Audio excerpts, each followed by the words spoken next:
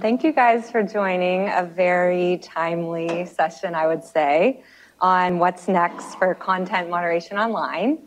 I'm Rebecca Kern. I'm a reporter with Politico, and we have a really distinguished panel. Today with us, we have Will Duffield, a policy analyst at CATO Institute, and then Adam Kovacevich, a founder and CEO of Chamber of Progres. Then Rebecca MacKinnon, Vice President of Global Policy at Wikimedia.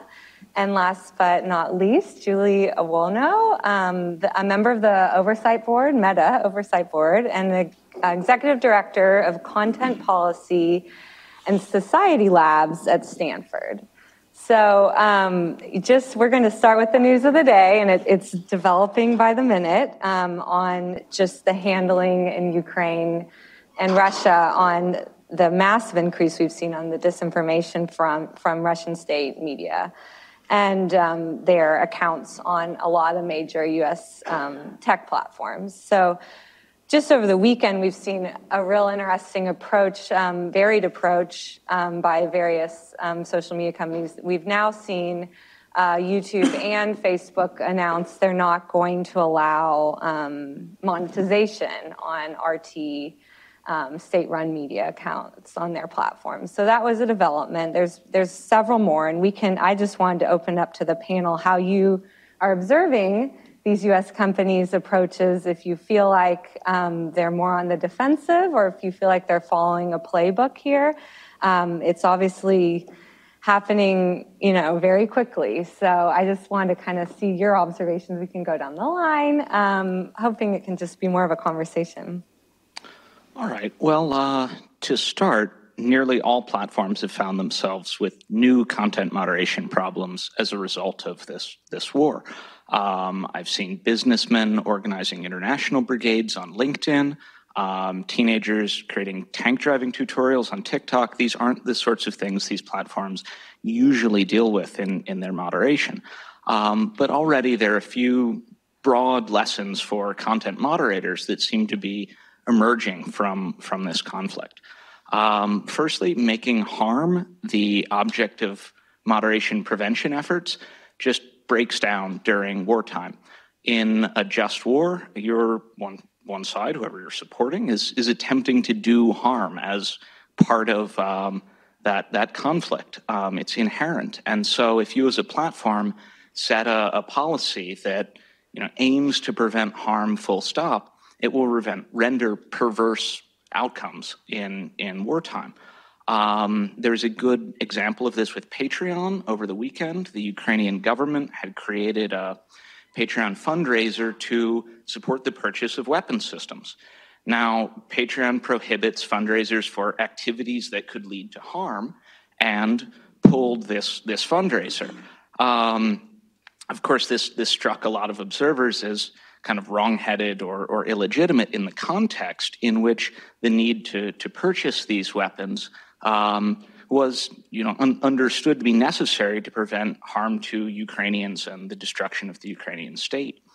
I think secondly, this sort of wartime exigency has really scrambled the traditional justifications for counter-misinfo. We've heard a little bit about platform efforts to counter Russian information operations and propaganda. We've heard very little about Ukrainian propaganda and information operations. And both sides are very much spreading fake news in an attempt to bolster their countrymen, run down the morale of the opposition, that sort of thing. In war, misinformation-born myth can be a valuable resource. And so platforms don't really have, other than taking sides in this conflict, a good way of dealing with that given their current counter-misinfo policies, which treat falsity itself as the harm rather than sort of looking downstream to consider which particular harms we're thinking about preventing.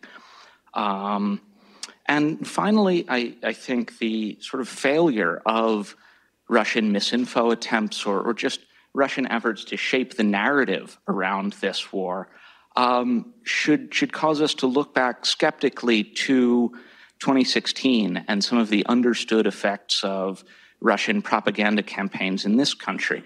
It seems in retrospect as though that relied much more on their claims and the divisions that they were poking at being live, low-hanging fruit than the actual efficacy of the propaganda. It worked then because people wanted to believe it. It hasn't worked now because people don't. It isn't mind control. Great. So I was to say a couple things to Rebecca's question about kind of playbooks around content moderation. You know, content moderation trust, companies' trust and safety operations, platforms, trust and safety moderation operations, attempts to be, in most cases, a very rule-bound process, right? Which is to say that you're doing content moderation at scale. You need to give moderators really a sense of what's allowed, what's disallowed, so that they can make decisions at scale. And everyone who's involved in that profession, which is a growing field, is really trying to do that. One of the inherent challenges, however, and we'll sort of touch on this, is the question of novel issues and novel questions that come up, right? And I think Will did a good job explaining that when it comes to war, that's different than most of the kinds of policy questions that trust and safety teams have had to develop, which is why, frankly, I think if we were to peek inside the headquarters of most of the companies today, they are probably all having essentially running conversations and debates about new questions and new things that come up. When I was at Google, where I was for about a dozen years, on the content moderation side, the trust and safety team adopted kind of a spectrum approach, which is to say that certain types of services, they would err on the side of leaving information out, for example, in the organic search results. But when it came to monetization, the company might be more quick to demonetize certain information. I think what you see here is that you're going to continue to see, frankly, this debate about how platforms handle different speech playing out in real time. You had the, Senator Warner encouraged platforms to demonetize Russian advertising from Russian content, which is probably not actually bringing in that much revenue, but that was a relatively easy decision, I think, for many of them to make. On the other hand, you had the Ukrainian government encouraging the platforms to essentially remove access to all of their services within Russia on the theory that that would help sort of contain spread of propaganda within Russia. I don't see the platforms being very eager to do that for the reason that banning sort of, propaganda is also potentially harmful to banning sort of good information. So you're going to continue to see these things. And frankly, if you're an outside voice or your government or regulator, you're frankly pretty incentivized to make these suggestions publicly because having been in the companies, they respond and deal with the company, those proposals and requests as they come in publicly. Okay. Well, I think we have to be careful not to think of platform as one monolithic thing. Different platforms exist for different purposes, have different business models. Some exist to monetize traffic and content, and some are, such as Wikipedia and the other platforms supported by the Wikimedia Foundation, are nonprofit, and the sole purpose of these platforms is to enable people to share knowledge. And so with that, I just, those of you who have your laptops up or phones that are with browsers easily at hand, you might want to check out the 2022 Russian Invasion of Ukraine Wikipedia page. You can just go ahead and search for that. That page was created on Wikipedia on February 23rd. Over 700 editors have worked on it since then. And the reason why I'm bringing this up is this is an example of how community-driven content moderation on a platform whose purpose is knowledge. And the community has come up with rules about what constitutes knowledge, what kinds of sources are considered credible and not, and enforce those rules. And so you can see completely transparently on that page, there's the tab where you can see every single edit that was made on the page. And then there's a talk page where people are debating what's allowed and what's not allowed. And there's also a whole bunch of information about kind of the rules under which this particular page is being governed. And because it's dealing with very sensitive content, it's getting a lot of attention. In fact, over 580 editors as of this morning were watching the page keeping a lookout for efforts to vandalize it, disinformation, et cetera.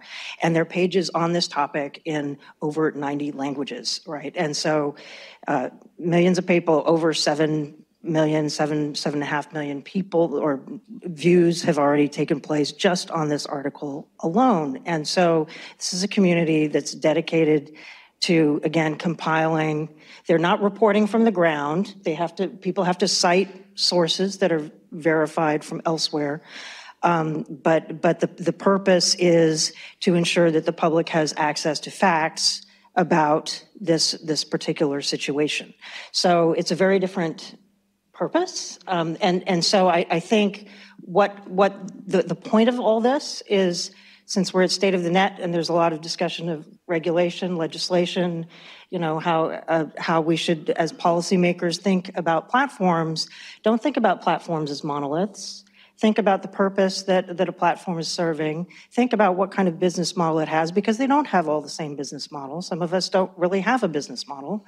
We're just trying to serve the public interest, and make sure that you're protecting the right of communities to form online in pursuit of the public interest, in service of the public interest, and to set rules and enforce them without getting sued or prosecuted into oblivion. And I think as we're thinking about what types of regulation need to be put in place to deal with the ills that we all recognize online, we really need to keep in mind this crisis today when we're thinking about, it's not just about who we need to punish, but it's about what kind of internet we want to build, and how do we ensure that open and free societies are protected and supported through our internet regulations globally. Thanks. Yes. So completely agree with what you've just said, Rebecca. And I would say that in general, what strikes me, particularly when it comes to online content moderation, is, yes, this kind of disproportion in preparation, or rather, if I should put it another way, when there are serious challenges, the serious challenges are going to exist. That should be a principle for any companies, no matter your size, no matter your business model, and it involves human, there will be crisis. So when you say that, what is the consequence? And we're seeing that there is a disproportion in when the consequences happen in the United States or in the European Union, or when they don't happen in that space. And I think Ukraine is, we all saw it coming. We all read the news the past 3-4 months. So it was obvious that there was going to be a conflict of some sort. But yet, here we are again in a situation where emergency measures are being announced after the fact. In comparison, when the George Floyd verdict was to be announced earlier, last year, there was more communication from the part of many platforms on what measures they had in place to make sure that the necessary public debate would happen without necessarily entailing harms for some communities and fragile communities. But yet we're not seeing that even in a case of Ukraine, despite the fact that, again, we saw it coming. So what I'm trying to do personally in the work that I'm doing at the Content Policy and Society Lab at Stanford, but also at the Meta Oversight Board, is to say the crises are going to come, and they're probably not going to come where you think they will come. The novel crises, which you alluded to, Adam, are in some places of the world not that novel. They're the norm. And it would be interesting to see how we can learn from those crises in order to be better prepared when they unfold their effects, the way that we're seeing, for instance, for a conflict like Ukraine. When we're talking about the Russia-Ukraine invasion, we're not just talking about two countries. I can tell you right now that Russian disinformation is extremely well organized in French. And French is spoken not only in France, but by millions, hundreds and millions of locutors around the world. So that these are people who are going to be influenced and going to be influenced in thinking that there was one aggressor, and in that case, the United States and NATO, and there is a victim, which is Vladimir Putin, the big Tsar, who apparently was born his mom was saved from, I don't know, whatever facility during the Second World War, and apparently it's been verified by Wikipedia. That's pure disinformation, but yet I've seen it so many times on my timeline in French and not being challenged. So I guess my message that I would like to convey is better preparation means looking beyond the direct environment where we are, and also listening more to signals in places where we think that, yes, it's going to cost us too much to invest in that, but yet it can avert more serious crisis in the future. I have to agree with Julie about these problems existing, pre-existing the current crisis, and in many cases just happening in parts of the world that we didn't seem to care about as much. In particular, many platforms, I'll call Facebook out here because I'm thinking of them, have been very state-centric in their governance in the past. And when non-state armed groups come up against governments, there's usually a presumption in favor of the state, regardless of the aims of either party. We saw this sort of viciously in Syria when Turkey joined against the Kurds and they came into conflict, and Facebook ended up removing certain YPG pages. Now, again, God forbid this happens. We pray it won't, but Kiev may fall and the Ukrainian armed forces may look more like a non-state armed group in a few months from now. I would hope that platforms are now looking back to the problems the Kurds faced in Syria and vis-a-vis Turkey, thinking hard about how to draw lines that provide for continuing support of Ukrainian resistance, even if their government is decapitated. Do you want to respond? Yeah. Mm-hmm. We all remember that some parties in the United States contested the election online. There are so many examples around the world. I can cite at least two where that's happened, and for more valid reasons. That's a very personal opinion, but like really rigged elections, and Facebook is being used to kind of push that message. So again, a missed opportunity to train and think through what happens if that happens here or in France or I don't know where else. So, yeah.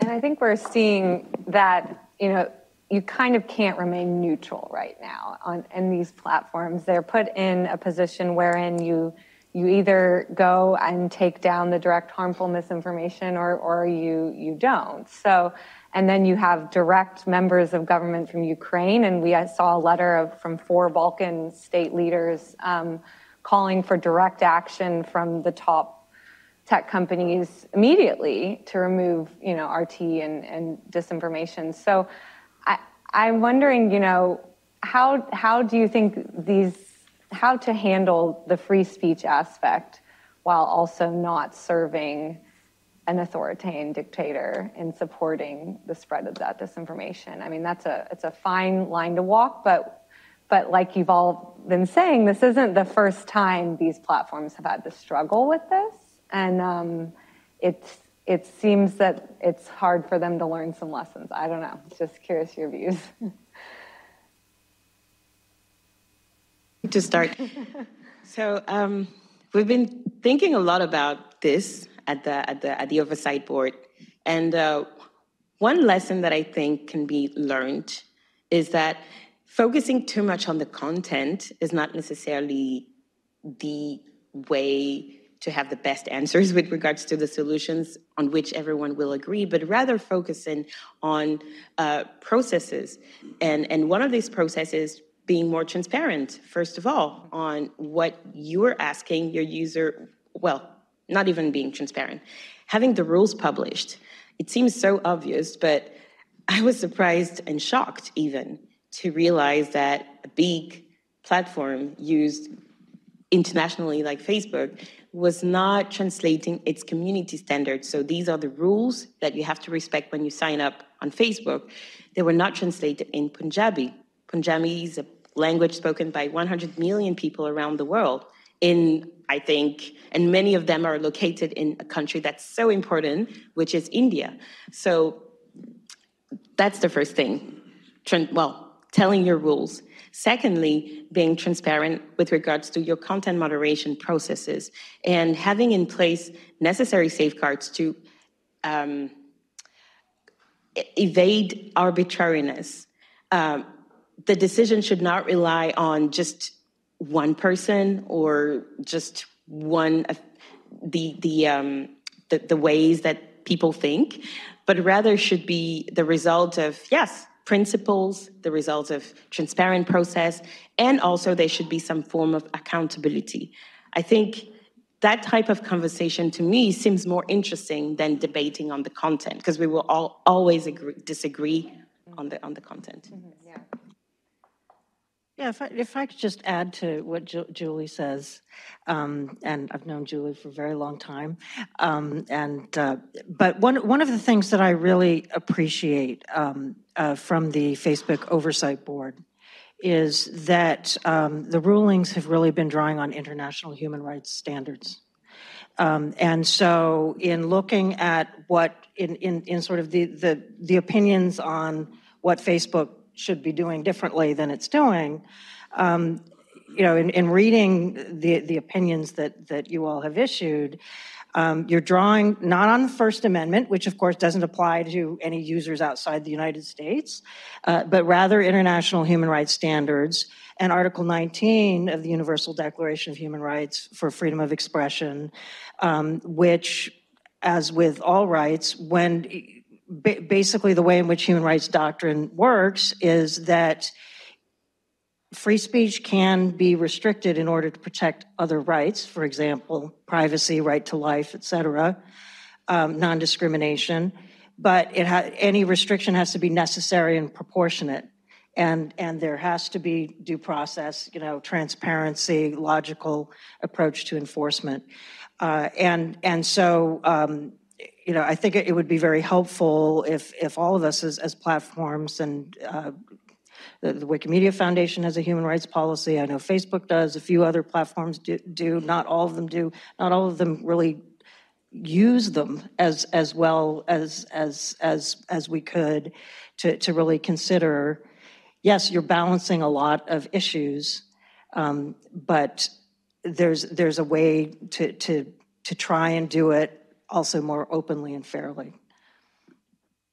I was going to say, I think all this kind of speaks to this idea that content moderation is almost a discipline in transition, which is to say that I think most companies, most of the platforms certainly started with a default of kind of Western liberal tolerance towards most views. But the fact is, we've seen many challenges to that norm. And I think what you're seeing is different companies taking different platforms taking different approaches to developing almost what's next, what kind of not replaces the liberal democratic norm of allowing most speech. But I think Rebecca's point about the Oversight Board and rooting its jurisprudence in human rights is one. Certainly, Rebecca also talked earlier about the Wikipedia community's rooting its edits in a set of rules and a set of rules about citations and what counts as a citation, what counts as a source. That's its own set of values, which is another important experiment. You see Twitter, for example, exploring things like Blue Sky, decentralized content moderation, but also at the same time experimenting with things like what I would call speed bumps. Are you sure you want to tweet this before reading the article? And I think the Oversight Board is a really interesting example because I think the fact is that some people criticize it for not sort of having the force of law, but the fact is it's grappling with these issues. And I think that's the most significant thing about it, that what you really want is you want all the service to be grappling with what comes after Western liberal openness that is not always getting the job or yielding the results that people want. And I think it's great that you see all these different approaches to it. I don't know that one's going to win the day or others, but. If I could just add on to that or kind of qualify that a little bit, you know, human rights are universal.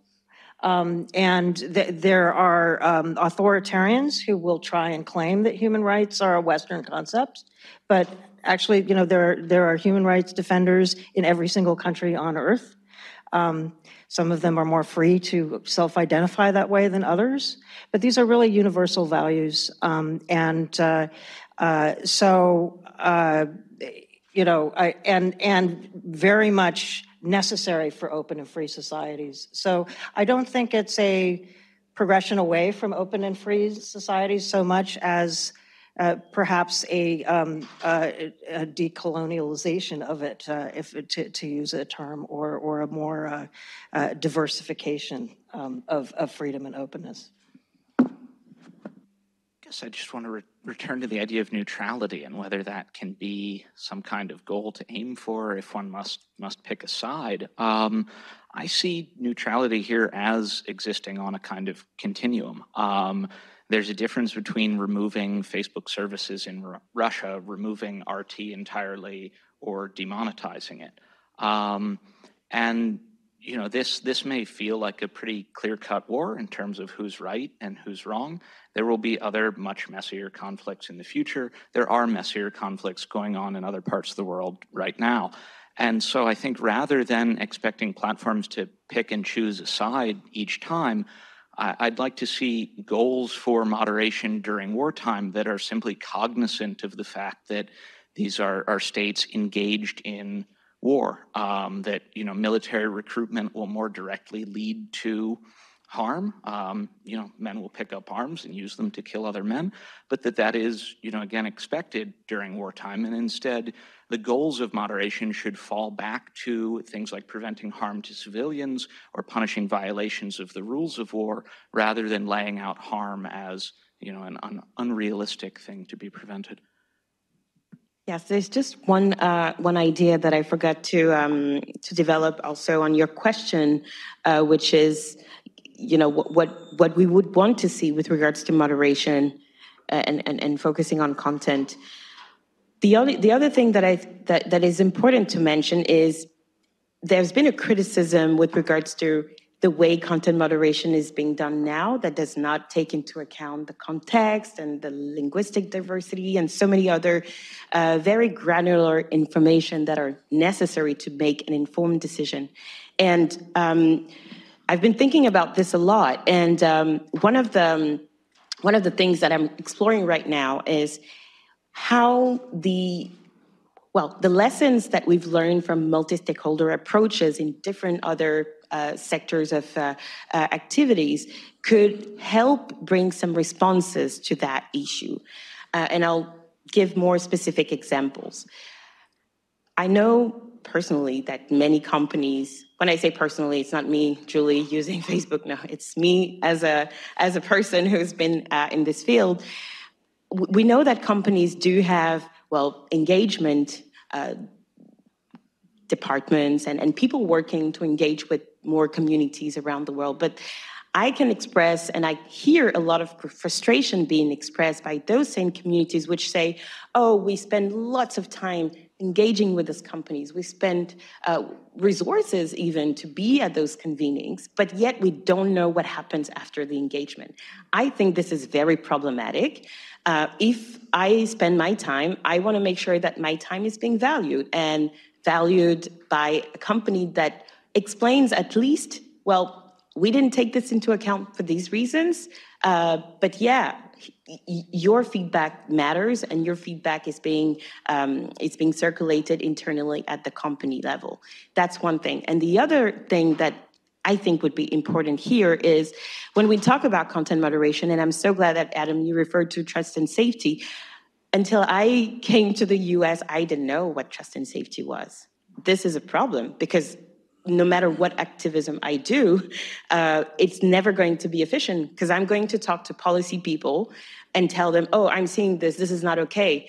Well, obviously they cannot find a response that's satisfying to me because they're not the ones who have to deal with the content, right, on a daily basis and who have the means to action on the content. Had I understood this, I probably would have done my activism differently. And there are certainly things that the companies that I interacted with would have understood better if I could speak to them in the language that they understand. So this comes to my second point in terms of what can be done, being more on the part of the structures, organizations, companies, whether they have business models or not, being more transparent also on what organizationally, who are you? Who are we talking to when we're talking to policy? What should we talk about when we talk with policy people? What should we talk about when we talk to product people, design, responsible tech, whatever else teams there is out there? I had to be on the board to find that out. And I don't think that's normal if we want to be efficient.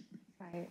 And there was a panel earlier today that discussed the concept of the future of the Internet Alliance that the White House is continually working on. It sounds like it's coming in a few weeks. We'll see. But it seems like it's a good time to have an international approach and agreement on what is a free internet? How should we approach that?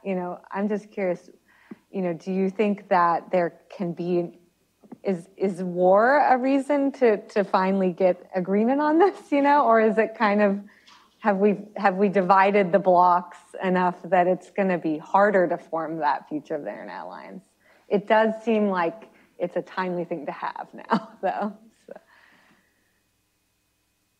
Yes, I just struggle to see how America and Europe, given their distinct legal traditions regarding speech, can ever completely see eye to eye as far as the responsibilities of platforms. In the United States, platforms will never have the responsibility to remove what might be imposed on them in Europe. Right. And I think that'll always remain as a stumbling block so long as we keep our separate superior speech norms. I mean, I don't want to relitigate a panel that already happened that I wasn't here for, but certainly the U.S. and a number of European countries are all part of the Freedom Online Coalition, which is a group of governments who have committed to promoting a free and open internet.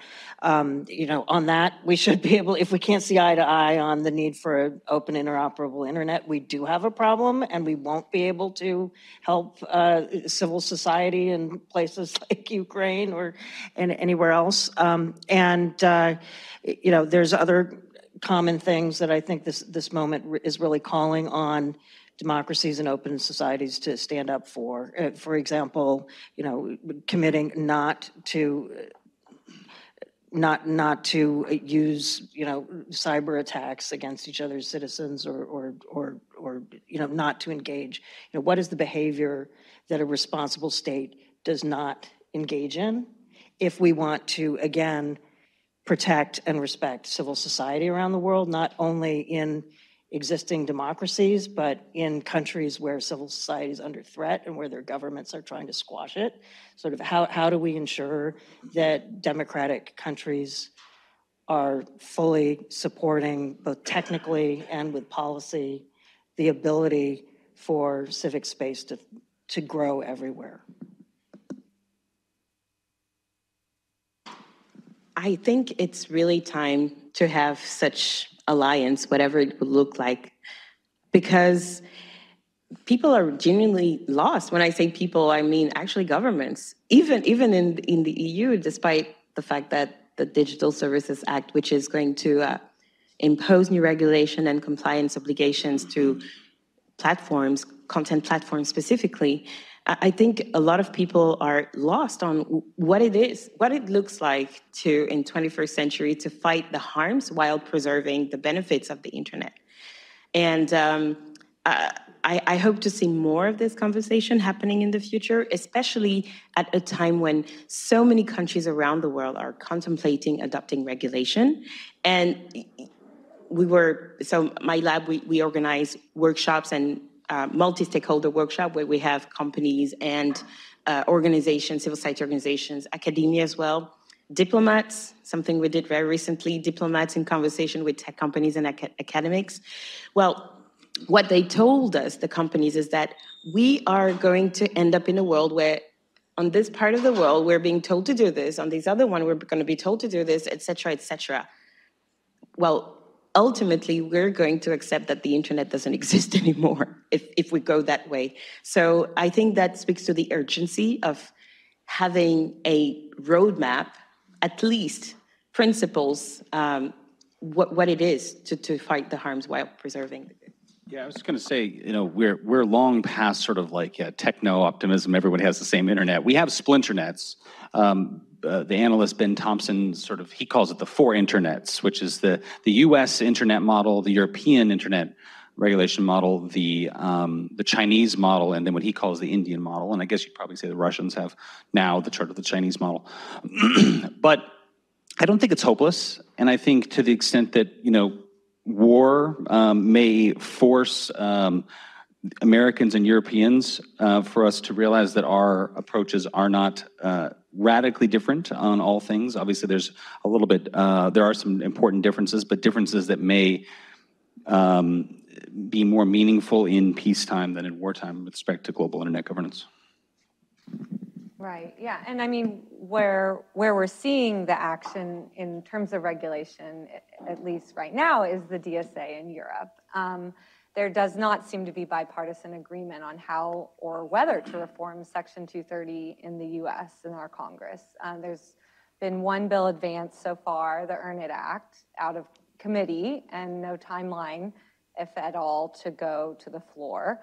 There's been a lot of pushback from very diverse groups, Wikimedia to ACLU, to tech companies, raising a lot of concerns about encryption and privacy. So that's the main example I'm seeing in terms of a very narrow approach to 230 reform in the US, and it's created a very unique group of bedfellows in opposition, making it, you know, difficult for passage. That seems, in my view. So just kind of your view on, like, you know, is 230 form, even in a very narrow approach, even possible in the U.S. Congress now?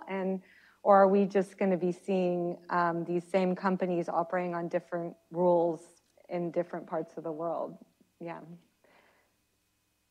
Well, for Wikipedia, Section 230 is kind of existential. Right. Right. Without Section 230, our community wouldn't be able to actually set rules and enforce them for what actually is knowledge, without getting sued out of oblivion every time somebody doesn't like their Wikipedia page, right? So it's absolutely existential.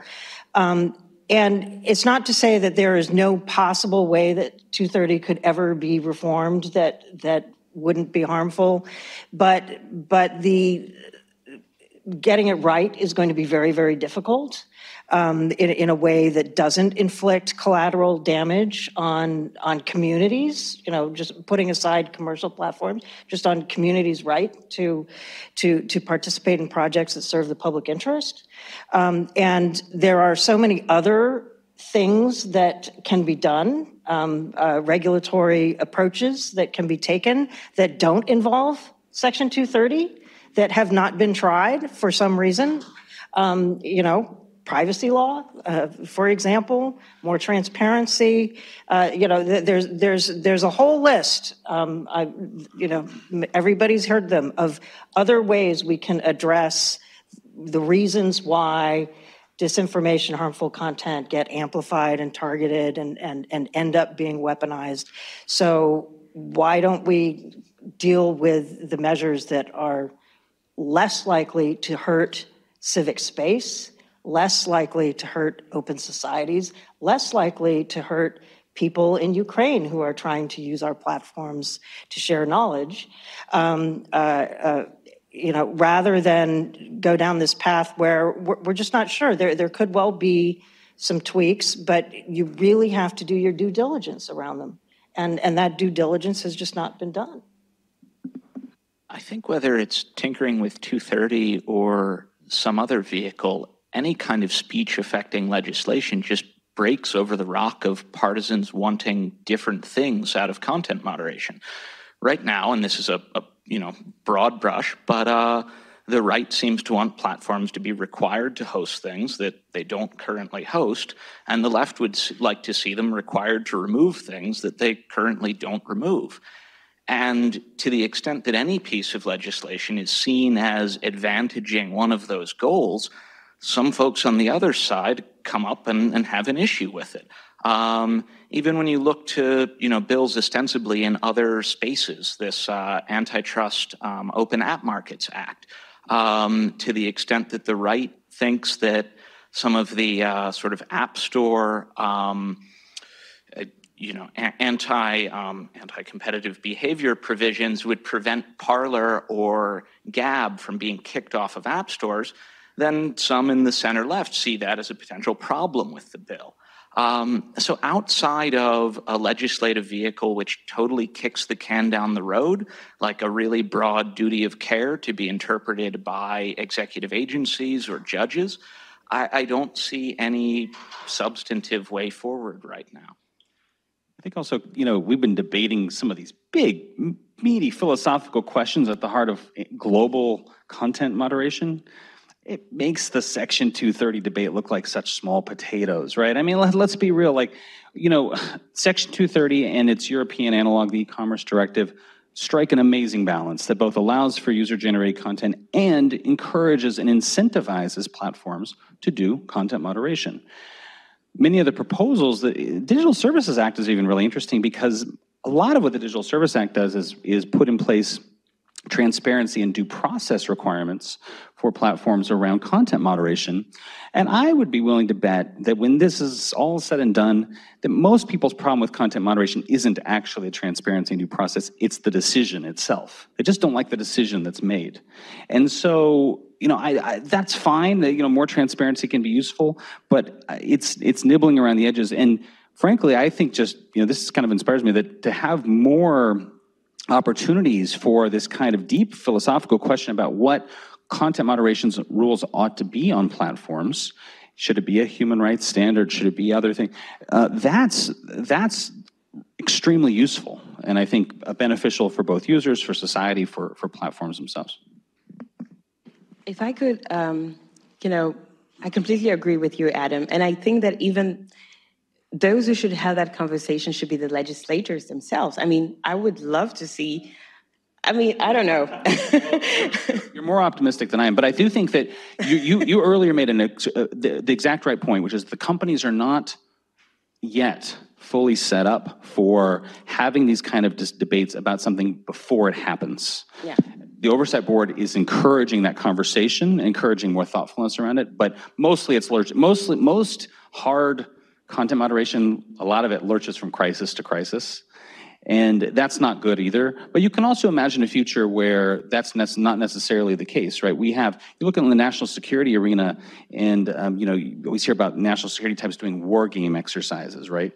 Well, why shouldn't content moderation have sort of war game exercises, right? No, seriously, where we really debate, because you can look at what's happening in Ukraine, right? Okay, what would happen if Facebook blocked all of its services in Russia? What would be the likely effect, not just on Facebook services, by the way, on global politics? I don't know that there's much opportunity or venue for that kind of conversation and gaming out, and I don't think politicians are the ones going to have it. Sorry, but I do think it needs to happen. Conference. Yeah. Thank you, Rebecca, for this open brainstorm. No, we'd love to, because I'm asking this because, first of all, we should acknowledge that there is a lot of misunderstanding or probably lack of understanding of what Section 230 is in the first place. Outside of the United States, it took me 3 years. And thank God the Berkman Klein Center for Internet and Society at Harvard, where I was first a fellow, for educating me. So even before discussing all these principles, we should even agree on what we're talking about. And I'm sure that there are many European lawmakers who don't know that much about Section 230, who read it only from newspapers or from scandals. And that is a problem in itself, because there is a philosophy behind Section 230. There's a history. So, yeah. Well, some of them know intermediary liability. And a lot of governments impose strong liability on platforms for what their users do.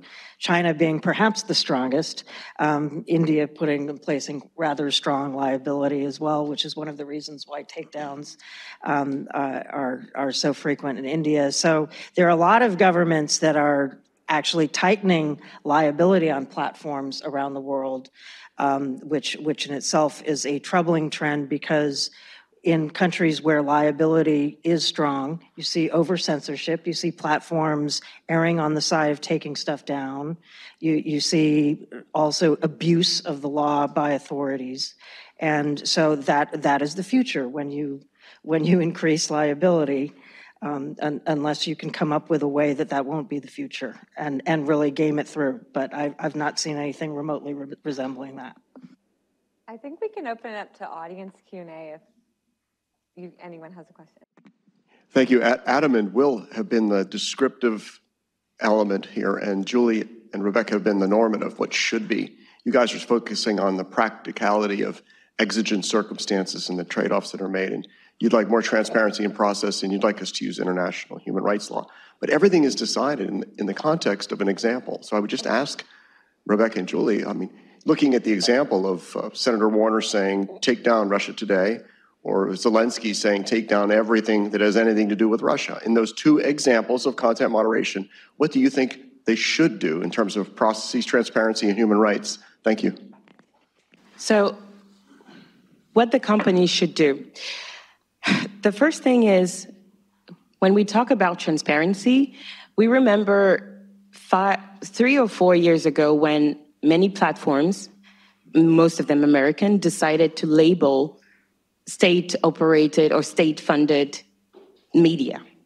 And many of this decision targeted Russia-affiliated organizations. And I remember that there was a lot of frustration, including in France, in asking, well, why specifically Russian? It's as if that rule was made just for the Russians.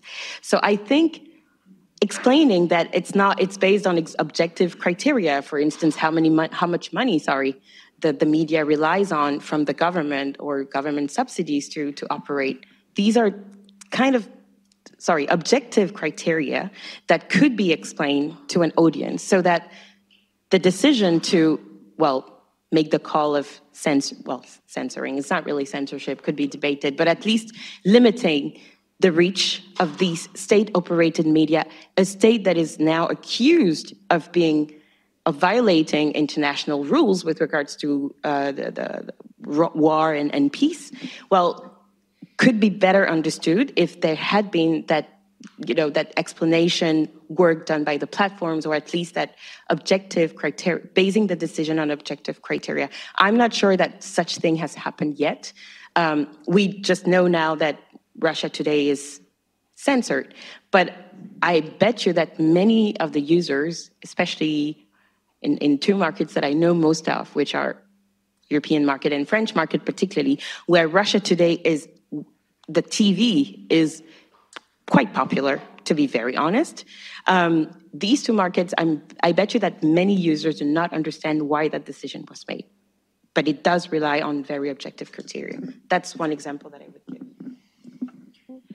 Yeah, with Wikipedia, it's the community that decides which sources are acceptable in what contexts, and it often depends on the subject matter, right? So if it's COVID-19 pages, the editors who are involved with those pages have banned a lot of different sources as being not credible in that context, that wouldn't be banned on Facebook, right? And have very strict rules for what the sources are. So it's very contextual and very driven by experts around a specific situation, right? I think you're fishing for, should Congress ban RT? Well, I don't think they can, because not in this country because of First Amendment. It would be challenged, I would assume. But I think these situations are very contextual to the platform, and in terms of the problem you're trying to solve, which depends on the context in which that information is being shared. RT is shared in the context of, an ad targeting kind of situation very differently from an online encyclopedia that, may be sharing information about, tourist sites in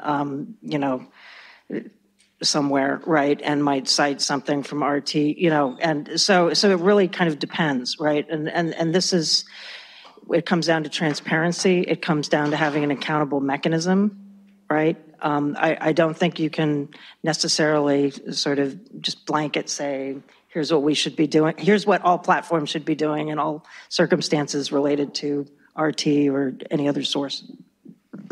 If you want to make a final remark. No, I mean, if we're in the space of talking about what platforms should do, I don't think that they should remove RT or pull their services entirely from Russia. I don't think either leads to a sustainable rule that can be applied to other situations.